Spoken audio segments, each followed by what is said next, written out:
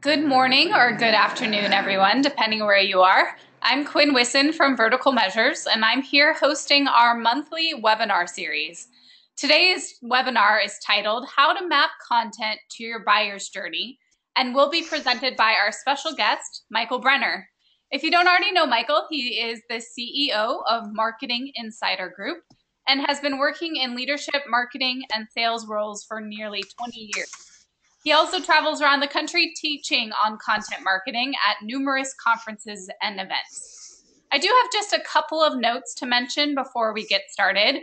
Today's webinar will be available for viewing by tomorrow. We will send out an email to everyone with a link to both the recording and the slides so you can watch it, review it, and also share it with your team.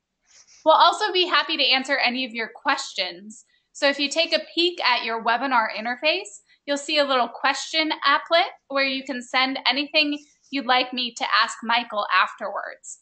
Also, instead, you can tweet along or ask questions that way. We're using a hashtag today. It's VMWebinar. If you have any technical problems, usually just signing off and signing back on fixes it. Otherwise, just let me know. I think those are all my notes, so I am happy to hand it off to our presenter, Michael Brenner. Hey everyone, and thanks so much, Quinn. You said it was 77 degrees there in Phoenix. That's making me a little bit ill. Sorry. When I woke up this morning, it was 22 degrees, and the feel-like temperature was 7 degrees. I don't know what that would be like. Sorry. It's brutal. It's brutal. And the good news is it's 2 o'clock here on the East Coast, which means I'm closer to happy hour than you Oh, are. perfect. So there's, always a silver lining. But thank you so much. I'm really honored to be here. And thanks to everyone who joined and registered and for this, I think, really important topic of how to map content to the buyer journey.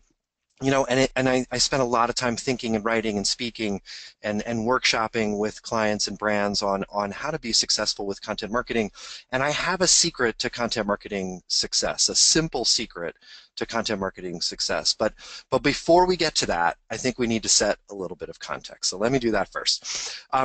Content today, we all know and we all feel this, we're all consumers, we're all people, we're all on our phones and checking Facebook and looking at Instagram and posting photos and tweeting and chatting and checking emails. And so there's a ton of content today.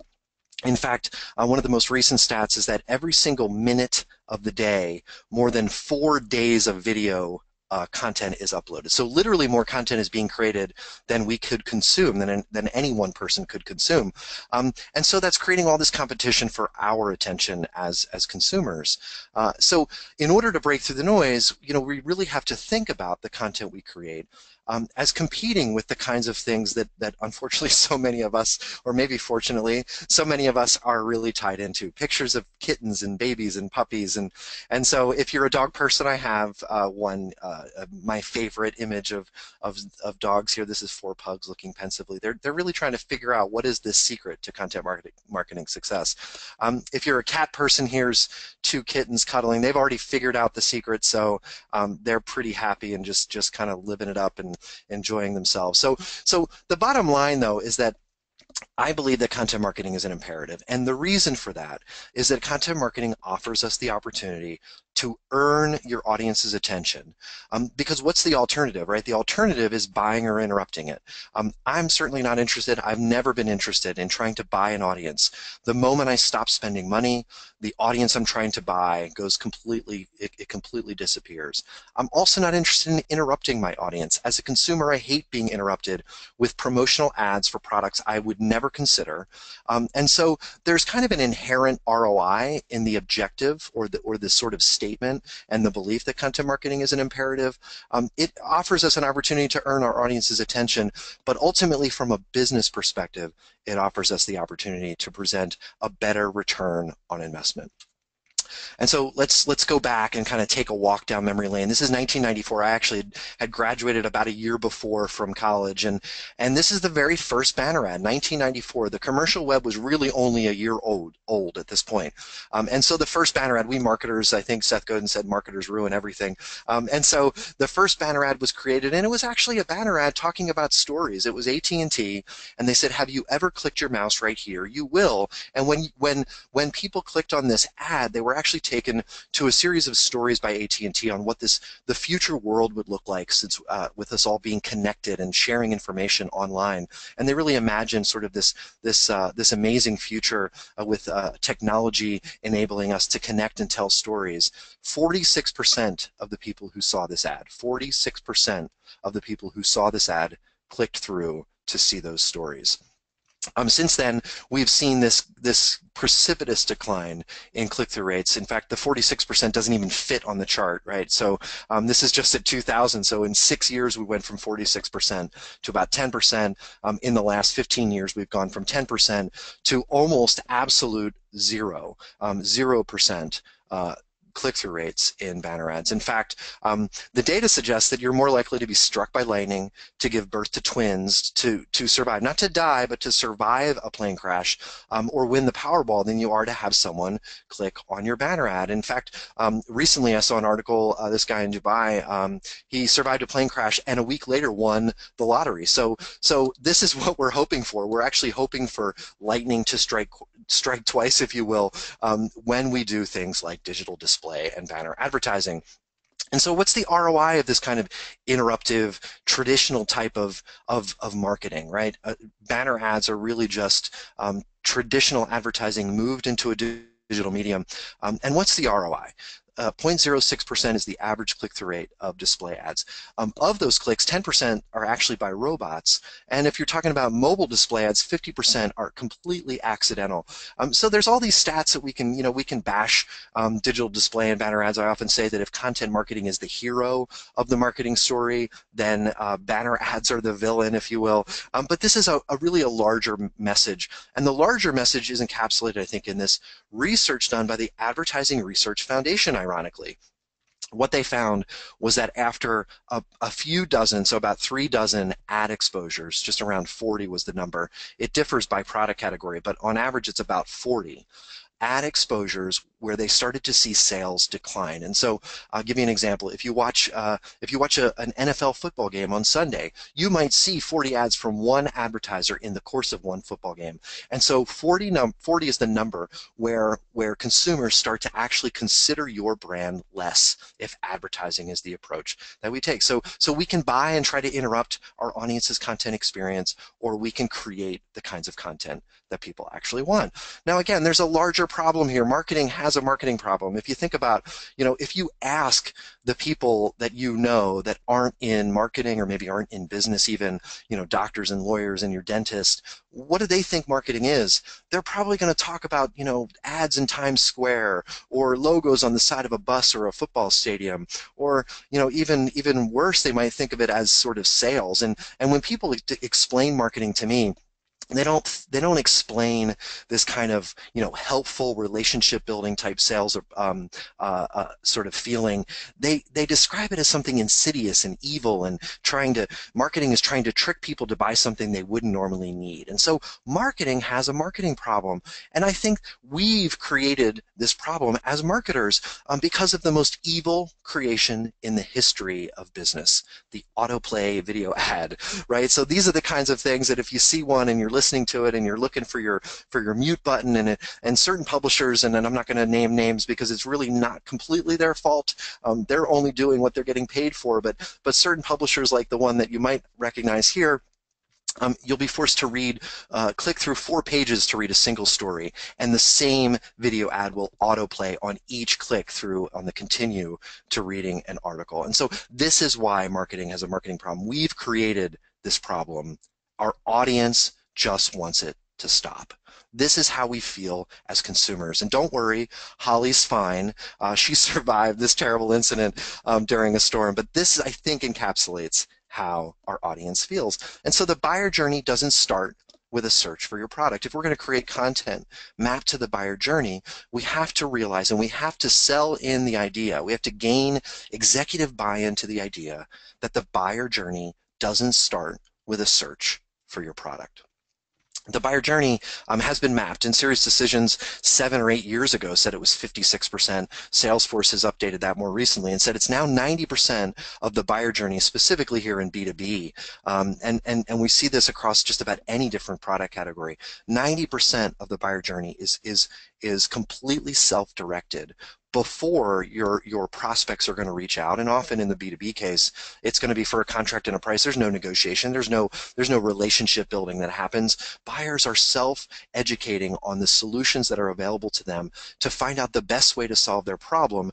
And the position that we have as vendors is often just, hey, what's your price and what's your contract and what features and benefits and what customer testimonials do you have that support and validate the decision that I've already made. So if all you do is promote your products with interruptions and ads, you're missing the majority of that buyer journey. You're missing the majority of buyers overall, and we can quantify that. So we need to stop interrupting what people are interested in and be and create and publish and provide experiences that attract people based on what they are interested in. So this is my simple definition of content marketing. I think everything in life can be explained in a Venn diagram. So this is mine for content marketing. On the left, you see everything that we typically produce as brands. It's the stuff that we have traditionally created, not just for 20 years since the dawn of the web, but even going all the way back to the time of the very first business. We've created a relatively standard and consistent set of content. On the right-hand side is what customers are looking for. And so when we think about what your company creates, it probably looks a little bit like this. It's who we are, what we sell, why we're better. And I think it's important to understand that that's our natural instinct. It's the natural instinct of an executive, of a product person, and often that pressure falls down and even is felt very personally by marketers who feel that it's their job to talk about who we are, what we sell, and why we're better. But the point of the Venn diagram is that most of that content doesn't overlap at all with the things that your customers are looking for. Now, what your customers are looking for might look like pictures of kittens and babies and puppies, like this puppy here. And so that's just pure charity. So content marketing isn't doing the thing on the right. It's also about not just doing the thing on the left, but about finding the kind of messages, telling the kinds of stories that show your audience that you care about them. It often looks like sharing the expertise that you have, the things that you know, more than the things that you sell. So content marketing can attract an audience when we embody this empathy that's required to understand what our customers are looking for and then apply that to the stuff that we know. So content marketing is the overlap between what we typically create or what we know and what our customers are looking for, not what we sell. Okay, so a few very simple examples that I'm sure you're all familiar with. Imagine that you own the target audience. Imagine that your company owned a publication that directly served the target audience that you're trying to reach, like Adobe does with CMO.com, trying to truly own and at very minimum just contribute to the conversation that CMOs are having, acting like a publisher.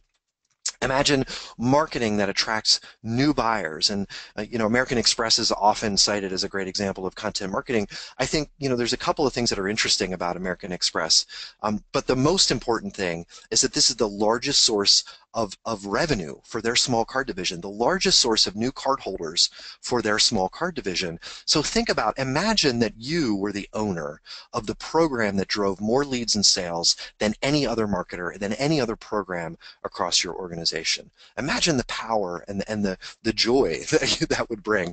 And the reason that content marketing works is because I think we often forget the way that we consume and discover content online.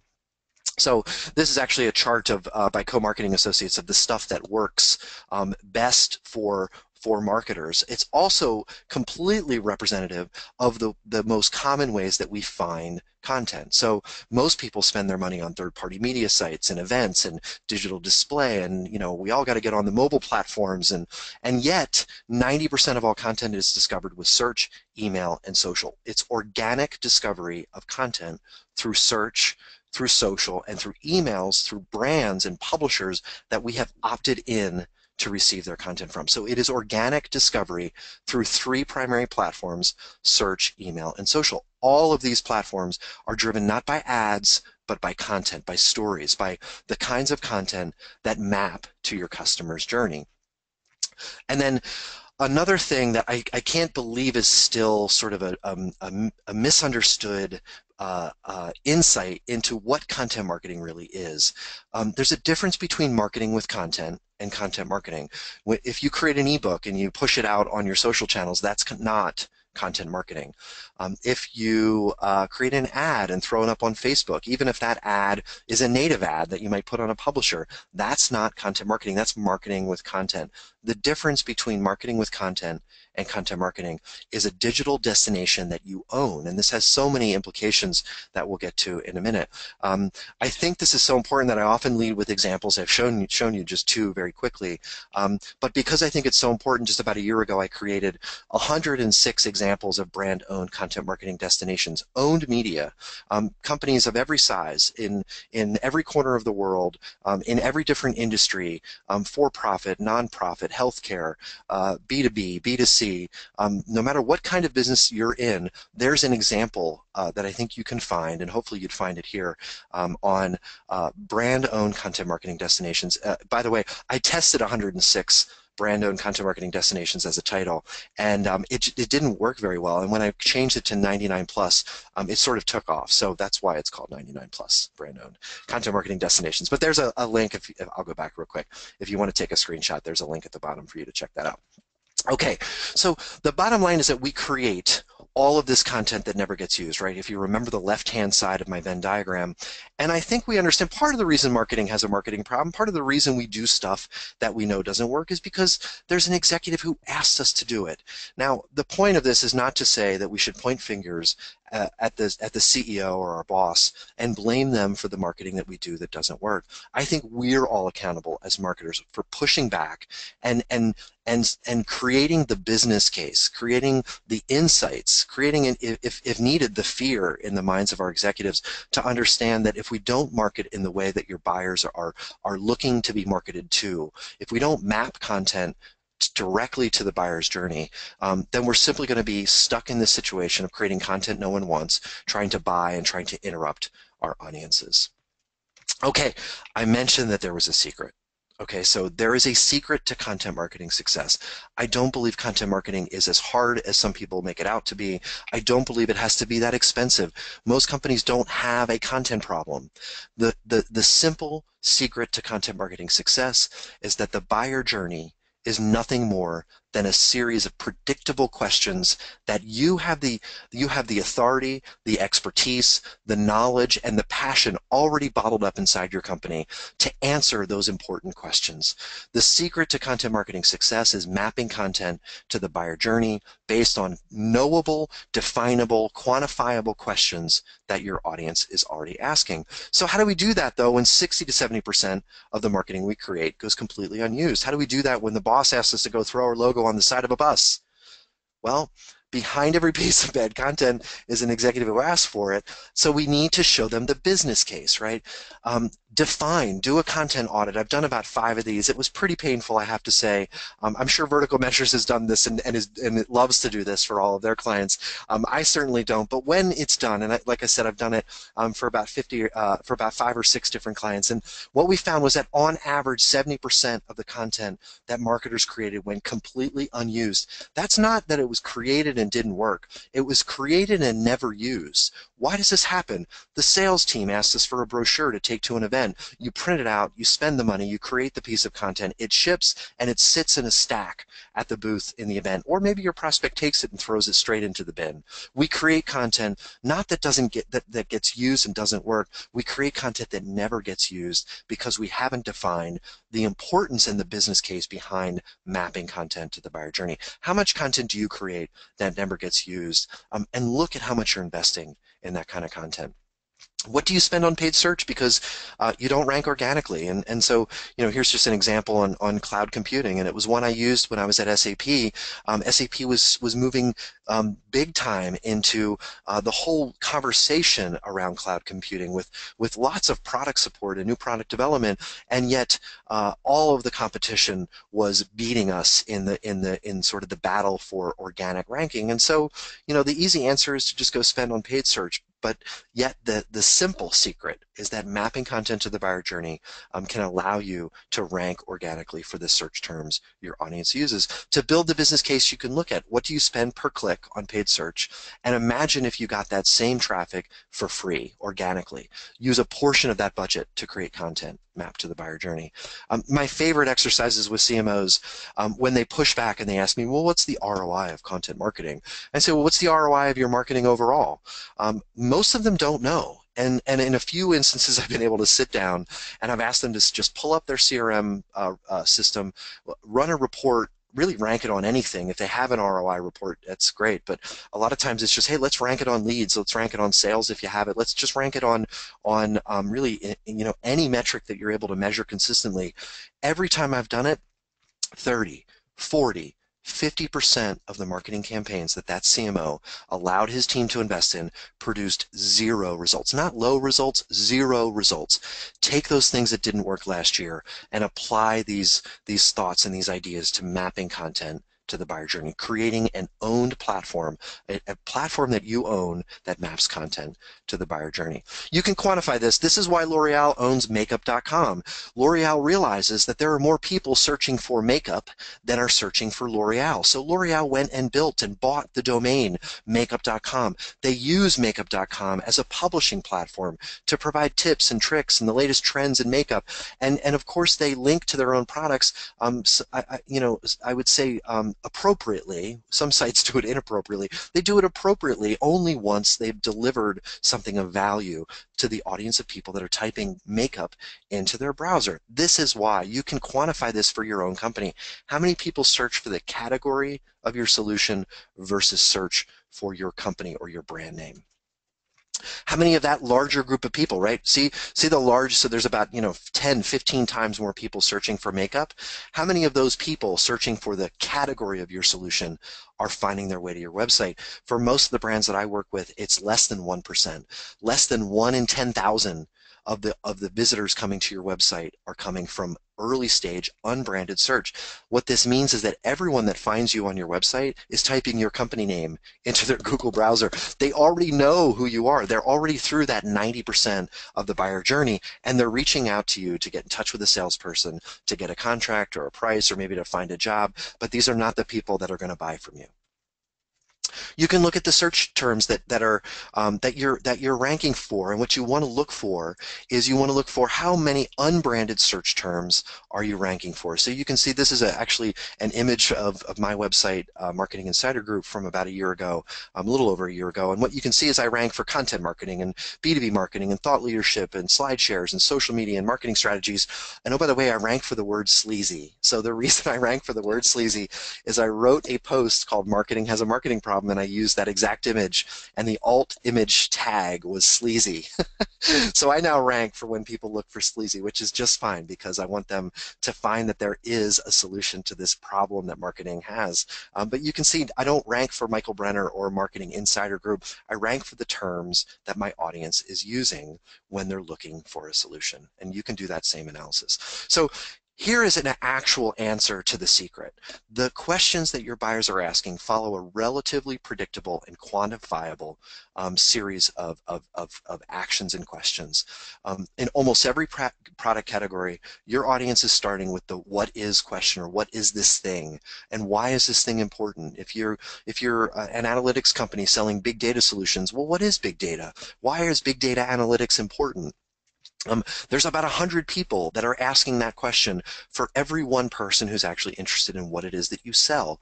And then we move into another stage, the middle stage, where we're looking to get a little bit deeper. How do I do this thing? When should I look to buy something that solves this problem? Is there somebody out there who looks like me, somebody in the same role or a similar company that has solved this problem? People in the middle stage aren't looking for customer testimonials. They're looking for profiles. They're looking for buyers like them that have solved this problem, not necessarily yet who they chose. And so for every one person searching for a product, there's 10 people in the middle stage. And so there are tools you can use. We promised that we'd give you some tips and tricks and tools. And so here's a few of the simple and easy, in some cases, in most cases, free tools that you can use. So just simply using Google autofill. You want to find out what people think about marketing? Well, type marketers are into Google and you'll see that the autofill thinks that most people thinks that marketers are liars or are from Mars, and they want to find out what we're interested in. And my favorite one there at the end is we're always trying to quote unquote size up the millennials. Those darn millennials are tough to size up. And so this is what people think and search for when they search for marketers are. And so you can use tools like keywordtooldominator.com, ubersuggest.io, keywordtool.io is the one I use, that you can actually type in a keyword and it'll spit out all the questions that people are asking. One of my new favorite tools is this awesome visualization of those questions. It's called Answer the Public. This is actually a friend of Steve Racin's who's a co-founder of BuzzSumo. I'll show you them in a second. But here I typed in content marketing, and I can see all of the most important questions people ask across each of these who, what, when, where, why, and how questions. And so you could literally create a content map or editorial strategy around these questions. The secret to content marketing success is mapping content to the buyer journey by answering the questions your customers are already asking. I mentioned BuzzSumo. You can do the same thing. What BuzzSumo adds is it adds on a layer of what actually works, and it's using this proxy for what works based on the number of shares that a piece of content gets. But if you type in content marketing plan into BuzzSumo, you'll see all of the top articles based on the total number of shares. Now, there's a couple of interesting things you can get from this. You can understand what sites people go to. Marketing Land seems to be an important site for content marketing plans. You can see what topics people are interested in sharing. You can see what types of content, whether it's articles or infographics or interactive quizzes or videos. You can reverse engineer an editorial strategy based on what works once you know the keywords that you're trying to target. Another free tool, this is probably my favorite one, is just simple Google Trends.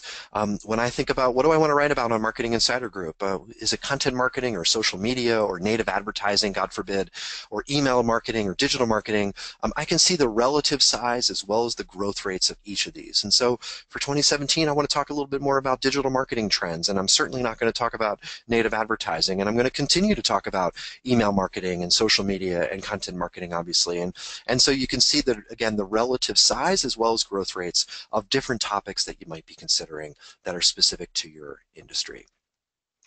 So first I want to talk about kind of quality and quantity. I wrote a sort of provocative post last Monday about the importance of more, better content. And the point of that post was that creating a great piece of content isn't enough. We have to create a certain quantity of it.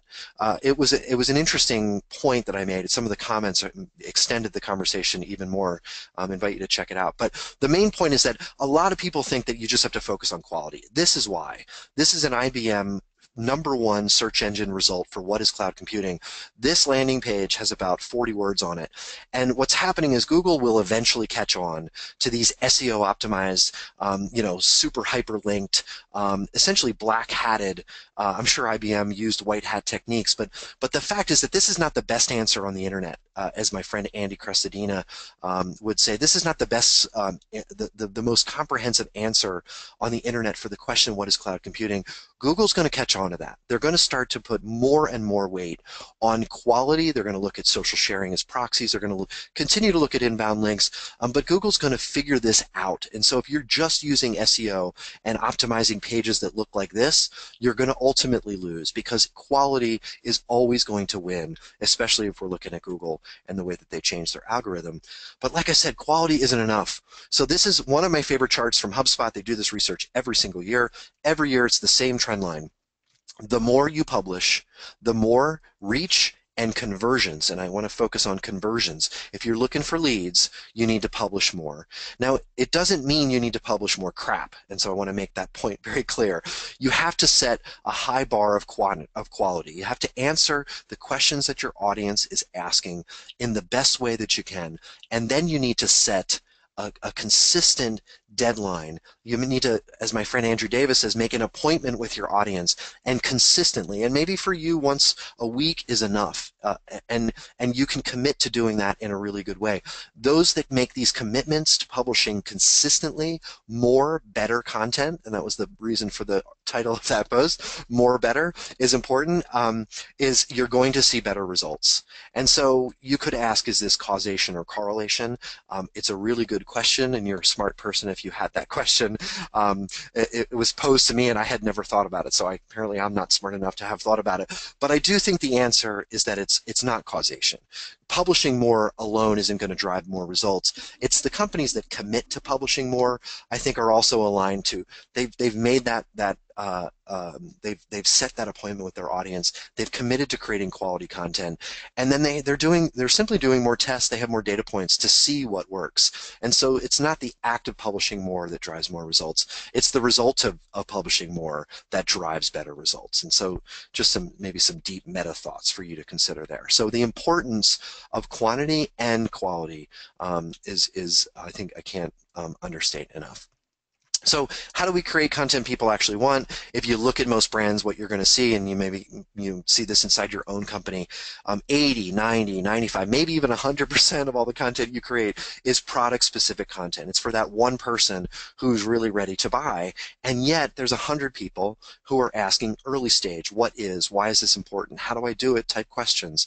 So we need to create 100 pieces of content for every one piece of product content, and that can take many different forms, articles and news and infographics and quizzes, and then you can think about maybe deeper investments into quality formats like videos and white papers and webinars and podcasts and how-to guides. And even in the late stage, we can create customer-focused content. Think about the events that you invest in. Events are I would never say are a bad thing. They're essentially just a deep investment in customer-focused content. Newsletters and customer profiles, not customer testimonials where we talk about a company that bought us and why, but a profile of who bought you and why. What is it about them? Let them tell their story. That's what your audience is interested in. So I call this the Brenner Doctrine. I don't know. I've used that 3 or 4 times. It doesn't seem to stick, but this will be my last time trying it.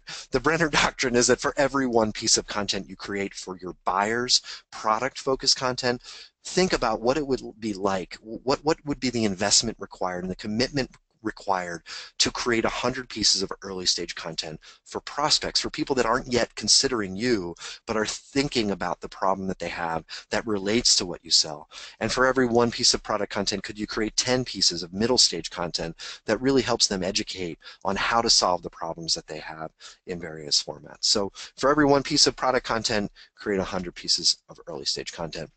Another question I get is, personas. We start with personas, and we have 7 personas. And how much content should I create? And should we map content to personas? And here's the thing: personas are great, except when they suck. And the reason I wrote this post is that I saw companies spending tens and even hundreds of thousands of dollars creating these deep, detailed persona documents with a huge thud factor. And the simple fact is they didn't answer the actionable questions of what content is your audience interested in, what channels do they use, what types and topics and things drive them to convert deeper down the funnel. Topics, types, and channels, if you don't answer those questions, your personas might not be as great as the investment that you made in them. So I'm not against personas. I'm actually 100% for them as long as they're actionable and they answer basically what your audience is interested in. So here's another Venn diagram, right? On the left is a typical persona. It's demographics, firmographics. It's, Millennial Mary wakes up in the morning and the first thing she does is check her phone.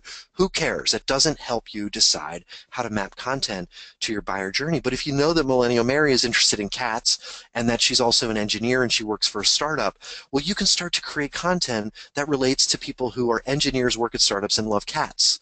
And so you often find that when you focus on your audience's interests, it can be based in personas, but when you focus on your audience's interests, it can lead you into relatively surprising places. And that's why I said you may find that your audience is interested in cats, and when you write about 7 things that engineers who love cats do when they wake up in the morning, you might find that content really resonates and it shows your humanity and your personality, and it's exactly the kind of content that your audience is interested in. What about gating? Should we gate content? And this is, more traditionally a B2B question. If you don't know what gating means, it means should you put a lead form in front of your content? Almost every organization in B2B that I know has this debate internally. And so, again, if we think about mapping content to the buyer journey, and I'm focusing here just on the types of content, there are types of content that map relatively well to lead forms. The point, though, is that you have to first create that 100 pieces of early stage content. You have to attract your audience and earn their trust before you ask them to fill out a form to get your deeper pieces of content. So gating can be a good thing. Lead forms are a good thing. I think most B2B prospects and buyers are willing to give up their name and email address for the ultimate guide to your solution, for research reports, for book excerpts, they're willing to register to a really compelling event or to hear tips from pros or predictions for the future. But it only works when you first attracted your audience and earned their trust with purely customer-focused content that maps to the questions that they're asking. I want to just kind of, and we're going to move here to questions in a minute. I want to provide an example of a company that I think has done this really well. It's called the Content Loop, which is actually an ironic name because they've actually created a full customer content loop with this platform. And so the company is Capgemini, and it's my friend Lili Lepine who started, and I spoke to her about 2 years ago. And she actually started with this goal of trying to fix an awareness problem. Capgemini is the #4 player in the consulting services market. They compete with Accenture and Deloitte and KPMG, all companies that love to throw their logos on stadiums and golfer hats. And they have tremendous awareness. And so Capgemini tried to solve this problem without sticking their logo on a stadium or a golfer's hat. And so what they found in their research was that their target audience was hanging out on LinkedIn, and there was a certain series of types of content that they were consuming. So they did the persona work, but their persona work identified the channels that they consume content, the types of content, and the topics that their audience was interested in.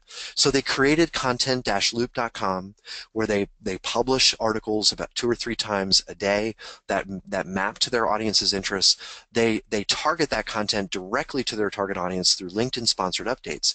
That drives their audience to land on Content Loop. They're going to read an article that hopefully that engages them. And then my friend Lili, she did a test, and she thought, you know what, it might be interesting to have them connect with our experts. And so again, this was an awareness play. She wasn't trying to drive leads, and she didn't gate content, but she did do this test with LinkedIn, and they mapped a few experts. And so if you read a cloud computing article, you might see Remco Reinders here, who's their practice leader for cloud computing and customer experience. And so after reading the article, it said, you might want to connect with Remco.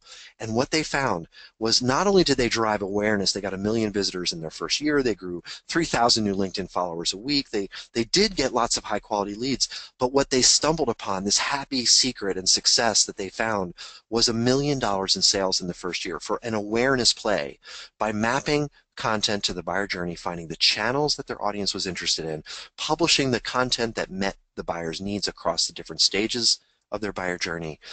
They stumbled upon this amazing revenue source, $1 million in sales the first year. I presented this case study a few weeks ago at a company, I won't name which company it was, where the engineer who actually built this site, content-loop.com, he had moved on from Capgemini. He was in the audience, and he came up to me and he said, you know, in our second year, with no incremental investment, we saw $24 million in sales. So imagine if you spent 1% of your marketing budget on a platform like this, and it generated $1 million in sales in the first year and $24 million in sales in the second year. Imagine the rock star and the hero that you could be. There's a secret to content marketing success, and it's as simple as mapping content to your buyer's journey, to answering the questions that they're looking to answer. So anyone can buy clicks and leads, right? But CEOs are demanding marketing that delivers a return on investment. So how do we show them the return on investment with content marketing? Well, I want to take you back to that point I made, that content marketing is owned media. It's a platform that you own. It's a digital property. Think of it as your corporate blog or a microsite. It's a property, a digital property. It could be a print asset as well, but it's an asset that you own, a brand-owned asset where you're publishing content. Native ads are not content marketing. They're ads, because you're sending a piece of content to another publisher site. You don't own that traffic. You can't monetize that traffic. native advertising can be an effective distribution platform for your brand-owned content marketing, but that's marketing with content. Content marketing requires a digital platform that you own. Once you do, it's an asset that has real value, that you can quantify the growth over time. It's like your 401k. If you think about what do you do with your 401k?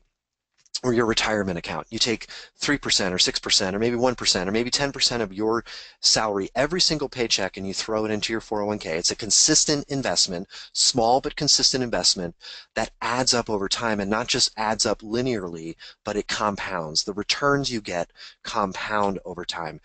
Your 401k portfolio would look exactly like this. It's a compounding rate of return. So this is a B2B client of mine that invested in a relatively small platform and program that they owned, a content marketing digital destination. They published about 40 articles a month. So I want you to think about what would that look like for you? 40 articles every single month. They didn't increase that really over time. They didn't decrease that over time. It was a consistent investment in creating content that answered their customers' questions. But they didn't see a consistent return. They saw an accelerating return, a compounding return. The blue bars are the traffic that they saw. Well, we can't quantify traffic. The black line is leads. It's the revenue they were able to generate directly from leads that they achieved from their content marketing. So with a consistent investment in content marketing, they saw an accelerating rate of return, exactly like your retirement account. So this is one way that I think you can show your CEO that content marketing is an imperative. It's the only way for marketing to solve the marketing problem that we have. A consistent investment in this kind of marketing can produce an accelerating and compounding rate of return. So I think that's it for me. If you're looking to get a little bit more detailed, there is a simple roadmap for success. We have to keep in mind that marketing ROI is the #1 objective for marketers in 2017. Content marketing is the only way to earn your audience's attention versus buying it or interrupting it. It's the only way to show an accelerating rate of return from marketing investments. The path to getting there is just documenting your marketing strategy, publishing content to that destination that you own. Then you can start to get into these more mature types of tactics. You have to optimize for mid-stage offers and subscriptions, and then you can start to think about how do you distribute it effectively through earned media and paid media and measure the return on investment, and then ultimately optimize and target your distribution so that you can measure and show and demonstrate to the boss, to the CEO, to the CMO, and to your marketing peers that you own the marketing platform that delivers more ROI than any other marketing program inside your company. So that's it for me. We're going to move to questions. I want to thank you for your time and attention. Hopefully I've earned your trust in presenting some of these insights with you. Taylor Swift is from my hometown. We didn't actually live in the same hometown because she was born the year that I left for college, but we are from the same town, and so she's our most famous daughter. And in her perennial words here, I love you guys and thank you for listening. I do think we have time for questions, so I want to thank you again. I'll turn it back over to you, Quinn. I think hopefully we have some questions from the audience. Thank you, Michael. I teach a lot about content marketing as well, workshops and whatnot, and I love your presentation because it seems like we're speaking the same language, but just in different words. We always say, how can you be the best answer on the end of someone's search, which is similar to kind of what you're talking about the questions and predictable questions that need to be answered. So this is great information. So I've got a couple questions here, and if anyone has any more, feel free to send them right now so I can put them in the queue. So first question for you, Michael, is what are your thoughts on content saturation with multiple businesses answering the same questions, and how do you find differentiators to stand out on the SERPs? Yeah. I mean, I have there has been some heated debate in our industry about it, and I'm not even going to get into it because I think there's some context to it, and the context is that there's this theory of information overload that most people think is something that's a relatively modern concept, but in fact, information overload, without that name, but the theory of information overload was first articulated by someone who reacted to the invention of the printing press, and he thought, now that we have a printing press, there's going to be so much written that people are just going to like their brains are going to explode, and interestingly enough, the person who made that prediction was actually a encyclopedia publisher who ended up then creating so much information that people, more information than people could consume. And at every different technical innovation we've seen with communications in the modern era from 1451, the invention of the printing press all the way up till now, TV, radio, the internet, of course, there have been people who thought that there was this information overload. It's kind of a false economic theory. To get specifically, though, to the question, is that I think the best answer to a question is always going to find an audience. And so I do think it's important. I started with this presentation with there's more, content out there than any of us can consume. The point, though, is that most of it never finds a home because it's either crap or it's, it's created just for the sake of creating more content. You know, I think the advice I would give to anyone who feels like they're in a saturated industry, financial services is a great example. Every bank in the world many banks have moved into content marketing, and they all want to be the #1 provider of financial service education to their audience. Now, all banks can't be the #1 provider of financial services education. So what's happening, and this is one of my predictions for 2017, is brands need to find a niche. A niche, a pocket of the internet that they can actually own, and it's not about who else is creating stuff. I think it should flow really from the unique expertise that companies have. So I spent a lot of time in workshops creating a mission statement that specifically defines for what target audience on what topic and with what value to the customer can any brand own? What space can they become a premier destination for? It can be, one client called it the gateway to hell, that conversation. And in the end, we ended up rewriting the company mission statement overall. Their mission statement when we started was like, we are the premier provider of widgets. And it became, we're the premier provider of value to this audience on this topic. And so it's about the expertise that you have that's unique to you and your company, and then you need to just start, owning it and creating those great answers. I think that last point is a great point, because I think oftentimes when working with content marketing and developing a strategy, you start to reassess, well, what are we as a company? Who are we as a company? And how can our objectives for our business line up with our objectives for content marketing? So I think that's right. Yeah, that's a very interesting point. So a question from Yasmin. She asked, where can I find good free tools or templates for mapping content to the buyer journey? Do you know of any? Yeah, so I mean, I use the template that I presented here. A simple series of boxes. Answer the Public is a great one. I mean, it literally spells out for any keyword, and you can pick. I think they have about 6 or 7 different major markets: U.S., U.K., Germany, and a few others. But that's, I think, the easiest tool. It's completely free. That's specifically in 15 seconds of simply typing in a keyword will spit out the who, what, when, where, why, and how.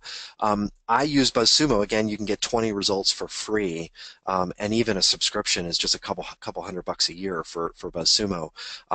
To reverse engineer that template, I look at the topics, the channels, the types that seem to be most relevant, and then I kind of reverse engineer that into a map based on the who, what, when, where, why, and how model. But yeah, I mean, I think the one that I use is the one I presented here, and then I go and I use those tools like Answer the Public and BuzzSumo and Google Trends to kind of fill in the blanks. This presentation I'll throw up on SlideShare, and I have a whole bunch of others. So I invite everyone to go check out slideshare.net/Michael Brenner, and you'll find a number of tips, tools, and template presentations that I think go a little bit deeper. Yeah, and we'll make sure to send out the SlideShare and also the recording tomorrow morning for everyone, so you guys can review too. So I've got another question. Maurice asks, when building out a new content marketing program, where should you begin? Top, middle, or bottom of the journey, and why? I mean, I would start with the top, but the reason I say that is only because every audit I've done, and most companies that I work with have the biggest gap at the top of the funnel. I think if you're a company that has already done a good job of creating content that's in the early stage, then the middle is really the second place to start focusing because the first problem that most companies have is they have too much product content. So um, so the first step really is in creating more of that early stage content, and you're never done when it comes to that. It's about not creating the content but building the machine that creates that content consistently at a quality level over time. Then what you find is, okay, we're creating this content that maps to the early stage, but we're not converting. It was, the problem I found at SAP after about 6 months of creating, pretty effective and, ultimately continuously optimized early stage content was it wasn't converting.